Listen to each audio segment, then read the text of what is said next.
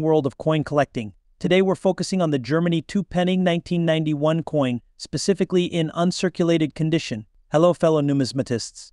If you're like me, you appreciate the beauty and history that each coin carries. Today we're going to explore the value of this intriguing German Pfennig coin from 1991. The 2p Pfennig coin from Germany features an intricate design, showcasing the country's rich heritage and culture.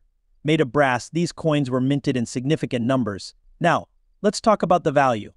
In uncirculated condition, meaning it has never been used in trade, the 1991 Germany 2p Pfennig coin holds a modest value in the collector's market. As of insert current year, the value of an uncirculated Germany 2 Pfennig 1991 coin typically ranges from around $570,000 USD. Presenter, while this might not seem like much, it's important to remember that the true value of a coin goes beyond its monetary worth.